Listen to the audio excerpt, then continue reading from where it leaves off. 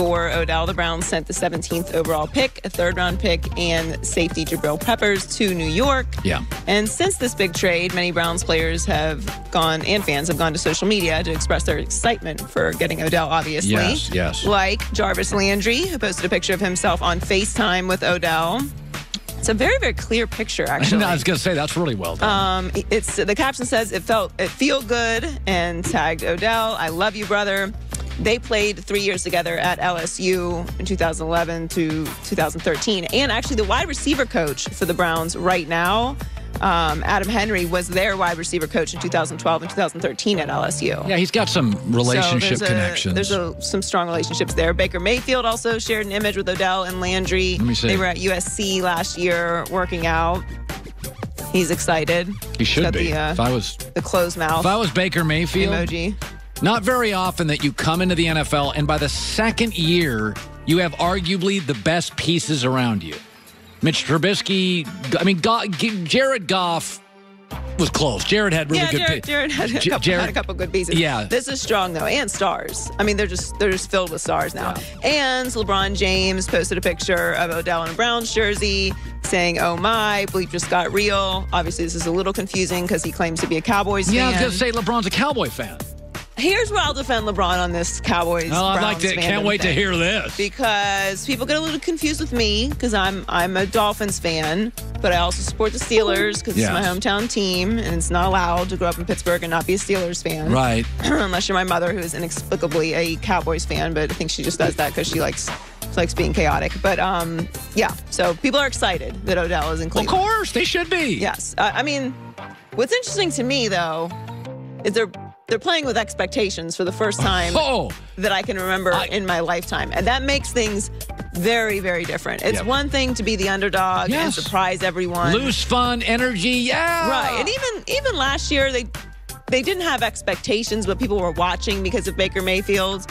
I felt like he should have been starting from the beginning. But I feel like overall, people sort of gave them a pass. It was very chaotic at the beginning of the season. It's hard for any quarterback to do even what Baker did last year in Cleveland. Yeah. This year, it's going to be a little bit different. And listen, not rooting against them.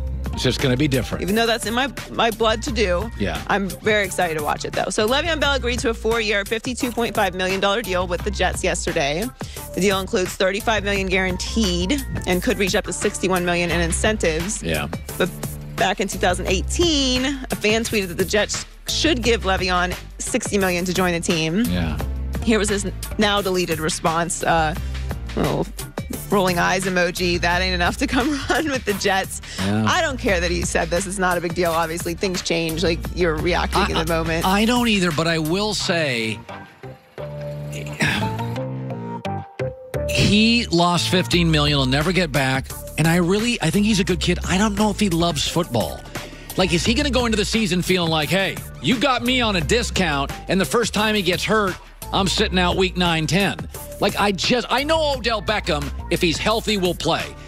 With Le'Veon Bell, if he walks into the season feeling like he is underpaid, even though he got this deal, do I get 100% all-in Le'Veon Bell? So you feel like he might be one of those players that is going to be paid for what he did instead of what he's going to do? With Le'Veon, my question has always been, football players play football. He sat out a year. He said before, he's not defined by football. He gets a little injury because he carries the ball a lot, and he's their best running back by a mile. He'll get 24 carries, gets dinged up. How do I know Le'Veon Bell's like, you do realize I'm giving you a deal on this? I don't know. I hope not. I don't want to misquote Nick Wright's statistic about him being the most used running back in NFL history. I think that's what he said. So it's kind of tough for me to imagine that a guy that has a workload like that doesn't love football. Now, I understand what you're saying. Sometimes guys get paid and they're like, cool, I got my money, I'm good.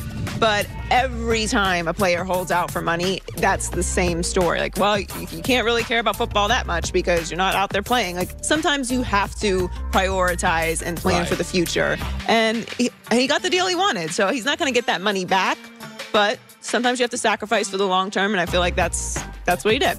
So yesterday, the NBA announced that Russell Westbrook has been fined $25,000 for his altercation with the fan. The fan was also banned from Jazz's arena for life. And Westbrook said after the game that he responded the way he did because the fans' comments were disrespectful and racial. Well, last night, LeBron James was asked his opinion of the incident, and he supported Westbrook. That guy just took it too far on the other end. There could have been some words Russ could have said a little bit differently. But at the end of the day, he was in the right. That guy's in the wrong. Stand up and salute. I salute the Utah Jazz and with their organization on doing what they did. Am I heckling the opposing guy, or am I crossing the line? And there's a fine line when it's not a fine line. That line is very bold, and everyone knows when you're crossing the line. He's actually right. He immediately corrected himself. There isn't a fine line. It's actually very clear, the line of disrespect and racial comments and heckling. It's not confusing to anyone unless you're like this guy who has no concept of what's appropriate in life. It's so funny. Yesterday I went to the internet and people were defending the fan. And it was like, well, if you don't let us yell stuff, 90% of the fans will never go. And it's like, no. 99% of fans hate hecklers. Right. Like, heckler guy really thinks that he's got the support of the arena. No, he doesn't. You don't. Like, the heckler guy is living in his own dimension. No, heckler guy is a narcissist. Yes. And believes that everyone has come there to hear him. Yes. And not see the elite, best athletes in the world compete against each other. That's what heckler guy believes. Also, that's nonsense. So you're telling me if we banned all of the racists who are so emboldened and entitled that they feel comfortable yelling in front of thousands of people at a professional athlete who could destroy them physically if they wanted to, if we remove all of those people, there's not going to be any NBA fans? I might be being a little optimistic here, but I feel like the NBA will still be okay. They'll find people to go to the games. There's no defense of the fans, and a lot of players have come out and not only defended Westbrook, but said that they experienced a lot of this too. So I'm glad that the Jazz got on it and did not drag out the investigation and got to the bottom of it and got the guy out. But I don't anticipate this happening moving forward the way that people think it will with Westbrook because they banned him. So there's clearly consequences. Yeah, agreed. Joy with the news. Well, that's the news. And thanks for stopping by. The Herd Lie News. It is going to be funny. I had talked to Odell Beckham about 2 weeks ago, and a lot of the stuff he said, I'm not going to repeat because there's a certain trust. And then there's a couple of things I feel comfortable saying. So I'll just update you. When Odell called me a couple of weeks ago, we sat and talked for about 20 minutes, and it was a real heartfelt discussion. We talked about things I'd said and where his head was at. Odell did mention he was calling me from his home in Hollywood Hills, and he's got a cool pad, and said the Rams were a team he'd be interested in. He also mentioned the 49ers. He did not mention Cleveland. That does not mean he's not happy playing in Cleveland. He just didn't mention them. It'll be interesting. He is a huge star. He has 12 million Instagram followers. Next closest in the NFL is Brady with 6. He goes to runways, Fashion Week in Paris. He's lived in New York and Los Angeles. I'm sure, Cleveland is getting a superstar. LeBron's a superstar. He bailed twice on Cleveland. This is not a place generally that's a free agent hub. It's interesting because here's my question. Connor Barwin played with him last year. Teams are going to take away Odell Beckham. They're going to bracket him. And that means Baker Mayfield's got all sorts of talented options to go to. Their young tight end's outstanding. Jarvis Landry's good. Their backs are terrific. Baker Mayfield, as he develops as a quarterback, is going to be facing a lot of double teams on Odell Beckham. And my guess is Baker's a smart kid. He's not going to try to force the ball into Odell Beckham. And if Odell Beckham has a couple of weeks when he gets 4 targets and Jarvis Landry has 13, how will that play? Connor Barwin talked about playing with the Giants and how gifted Odell is. He's so special, and what teams do to him defensively is unlike any other player. Like, I was in the division with Philly, and we literally bracketed him every single play of every time we played him, which that doesn't happen to anybody else in the league. So you need to get him involved somehow. You have to, because he's such a special player. And I think that's hard for coaches to figure out how to do.